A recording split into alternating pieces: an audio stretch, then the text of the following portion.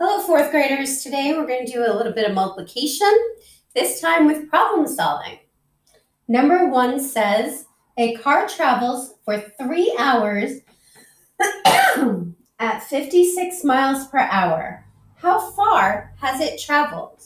So we have 3 hours, we have 56 miles per hour. So we're simply going to multiply 56 times 3. 6 times 3 is 18. The 1 in the tens place and the 8 in the ones place. 5 times 3 is 15, plus 1 is 16. So we have 168. But remember, now we need a solution sentence. Our question is, how far has it traveled? It has traveled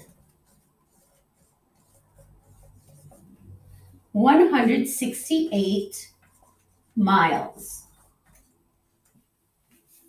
The next question says, a packet of M&Ms holds 48 candy sweets.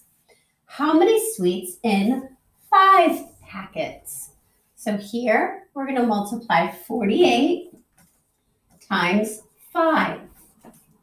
5 times 8 is 40. We put the 4 in the tens place and the 0 in the ones place. 5 times 4 is 20, plus 4 is 24. So our answer is 240. Then the question is, how many sweets in 5 packets? There are 240 sweets. The next question says, a digital camera is able to take photos at 64 frames per second.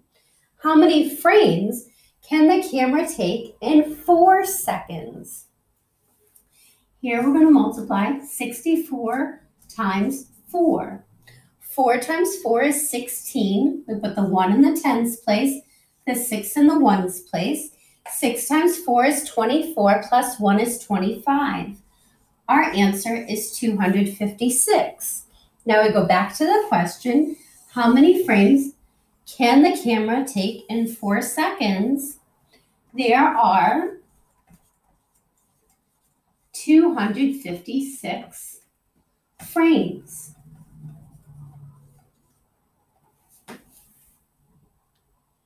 Please continue to do the rest of the packet. If you have any questions, please let me know. Thank you.